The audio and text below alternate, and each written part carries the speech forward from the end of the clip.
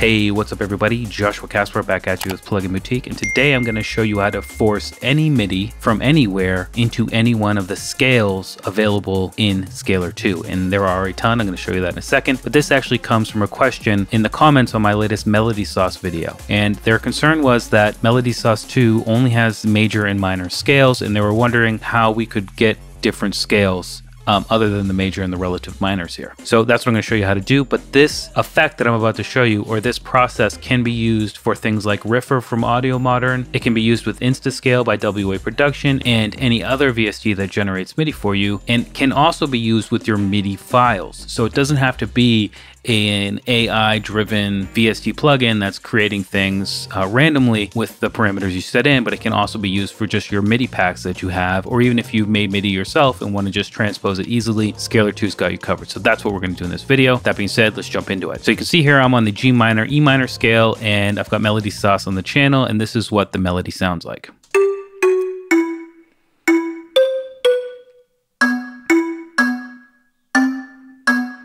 So that's the melody. What I'm going to do is actually drag and drop the melody into the DAW so you can see it. We do that by clicking those 4 arrows, dragging and dropping. You don't need to do this step, but I just want to show you using this MIDI in a minute, and it's just more helpful that way. So that's what I'm going to do. I'm going to right click it and just color it green. And the next thing I need to do is take Scalar 2 and drop it on a channel. In Scalar 2, I want to take the information, the MIDI from Melody Sauce, and put it into Scalar 2. So now the MIDI is coming out of this channel and going into Scalar 2. And what we want to do is key lock. And I'm just going to make Scalar 2 a little bit bigger. You can see there's a key lock button. I'm going to turn that on, and we actually want to focus on 2 here. We've got scale notes mapped and scale notes only. We're going to leave it on scale notes mapped for a second, but essentially scale notes map will say if an incoming MIDI note is not in the scale that I've chosen, push it to the closest semitone or step that makes sense for the melody. And then scale notes only means if an incoming MIDI note is not in the scale I've selected, just don't play it. So this one, you'll always get the same amount of notes, and it will just transpose incorrect notes into the scale. And this one, you'll get, depending on how many errors there are, notes will just not play in that position. I'll show you both of those in a second, but let's just keep it on scale notes map for now. Come into scales, let's choose E, and just in E inside of Scalar 2, look at all of the different scales that we have available here. It's a lot. I'm just going to come in and choose this one at random, E Locrian diminished scale. Now, if I play these right now, we will hear the difference. See if you can spot which notes are different.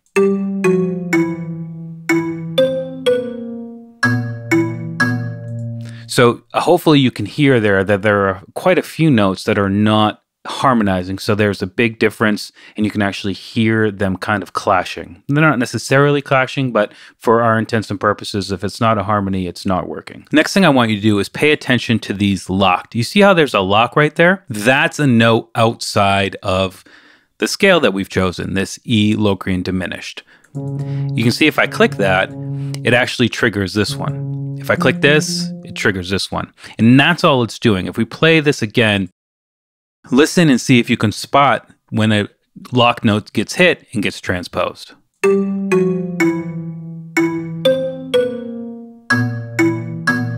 Isn't that cool? Now, let's say so right now I could easily just change the instrument inside of Scalar and we could go with something that way. Let's try something a little bit, maybe a marimba. Now let's say we want to get this MIDI into its own MIDI clip.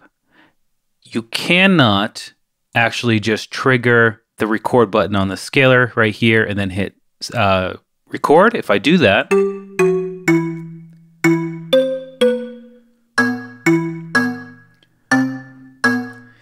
and come into auto, and if I just highlight both of those and click in, we can actually see, you'll see that it's the exact same MIDI. Now it's coming out of Scalar, it is not the MIDI we see right here. It's actually different MIDI.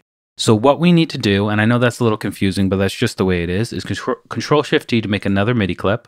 And in this one, we want to come out or get the MIDI information from Scalar 2, Scalar 2 again, set it to in. We also need to come back into the scaler and make sure it's getting incoming audio. So now it's coming out of here, into here, out of here, into here. And if we record this now,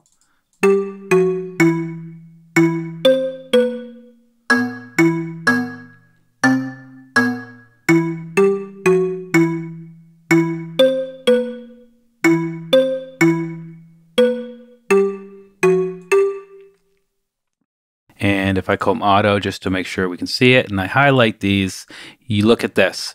Now you can see, oh, I didn't highlight everything. Silly me. You can see the notes that have been moved. Okay, so if I just come here, this is now forced into that E Locrian diminished. And that's how easy it is. Okay, and it's whatever scale we choose now. Out of all of the ones we have, we can just force it into there. And that's like I said, that's with Melody Sauce, Riffer from Audiomodern, any MIDI that you already have. That's the process of forcing it into a scale and then having that MIDI to work with. Now let me just show you real quickly before we wrap up the scale notes only. If I click that, and we can just bring this over here, and everything should be set up. Make sure you're on in again here, and let's just record that now.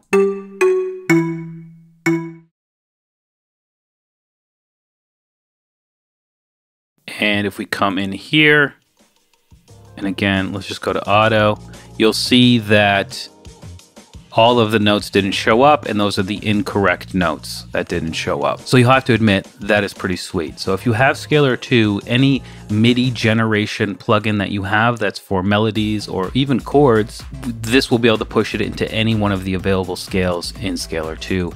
Not only that, but as I said, if you have a MIDI pack and you want to switch it, you can just easily force it into whatever scale you want. And as I said, there are so many inside of Scalar 2 that, I mean, it's a no-brainer if you're someone who's looking to transpose MIDI, no matter where you're getting it from. Anyway, I'm Joshua Casper here for Plugin Boutique. Links to everything I've mentioned here in the video description.